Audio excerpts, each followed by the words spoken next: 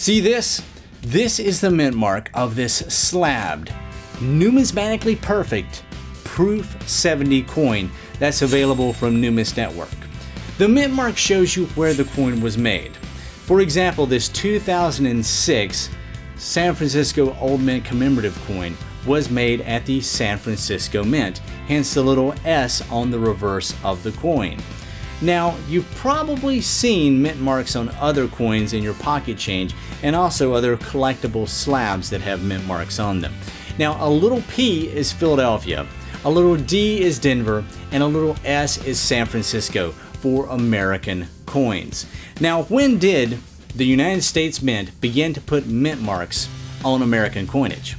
Well, the mint mark began in 1838 when the United States established 3 brand new branches of the US Mint. Now at the time there was just one, and that was in Philadelphia, so no mint mark was really needed to be placed on any of the coins because everyone knew where it came from.